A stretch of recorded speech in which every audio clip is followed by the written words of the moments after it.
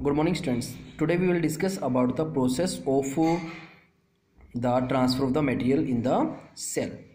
The process of taking in a bulk of material from external environment into a cell is called endocytosis. Endocytosis means inside the cell. Endo means inside, cytosis means cell. Material को cell के अंदर जाना, लेना, that is called endocytosis.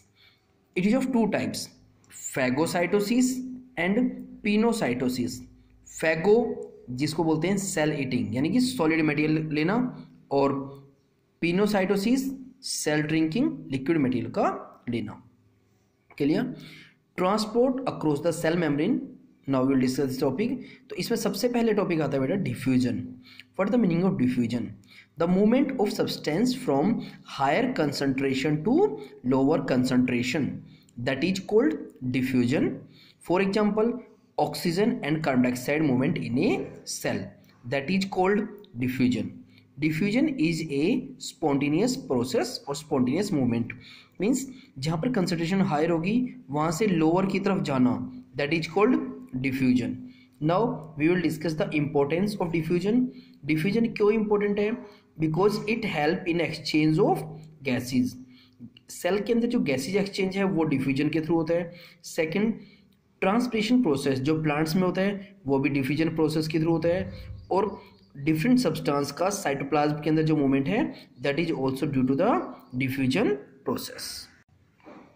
After diffusion we will discuss about the osmosis. Osmosis में क्या होगा?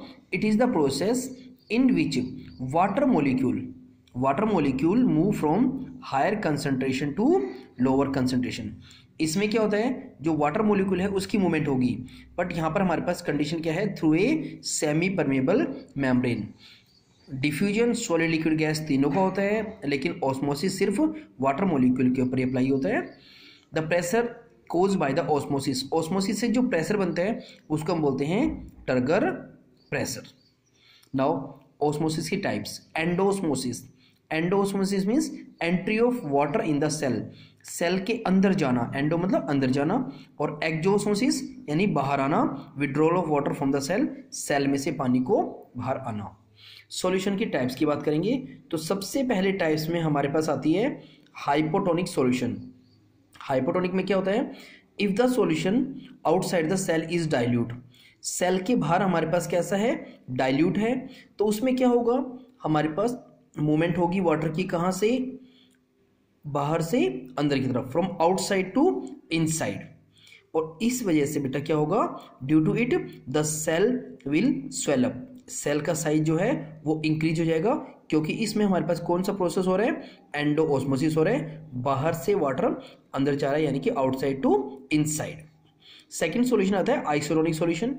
Isotonic solution में क्या होता है? कंसंट्रेशन सेम होगी outside as well as inside.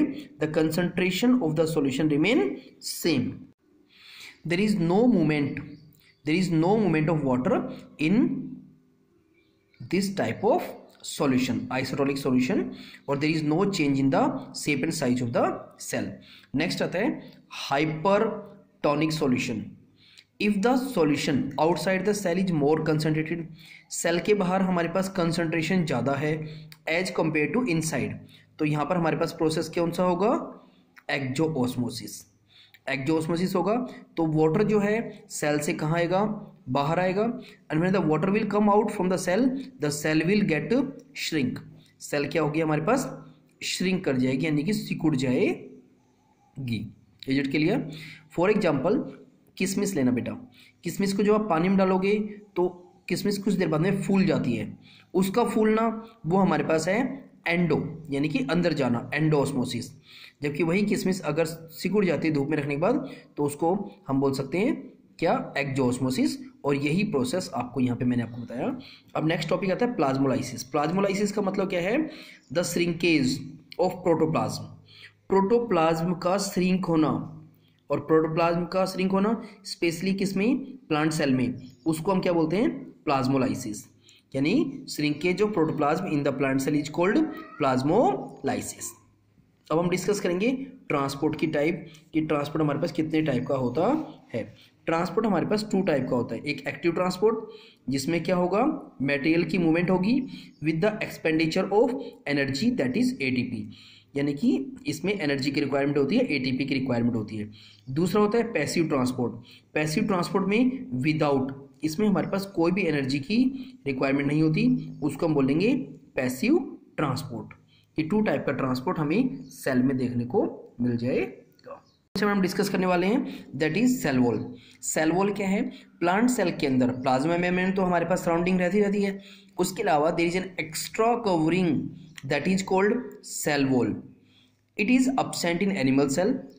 Animal cell में नहीं मिलेगी आपको। ये बेटा नॉन लिविंग होती है और ये किसकी बनी होती है? सेलोज की।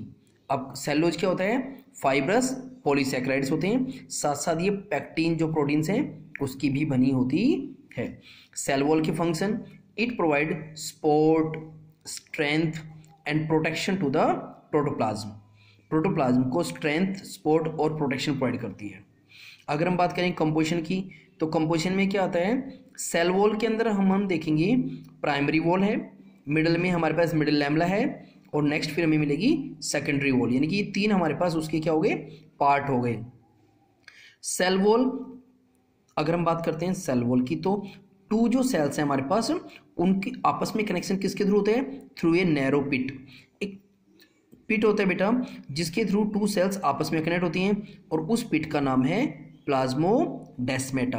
यानी प्लाज्मोडेस्माटा वो हमारे पास एक तरह का ज्वाइनिंग है जिसके थ्रू 2 सेल्स हमारे पास क्या करती हैं? ज्वाइन करती हैं और इसी के थ्रू मटेरियल का एक्सचेंज होता है बिटवीन 2 सेल्स प्लाज्मोडेस्माटा के थ्रू। अब हम डिस्कस करते हैं सेकेंडरी जो वॉल है वो थिकर होगी और ये किसके अंदर होती है?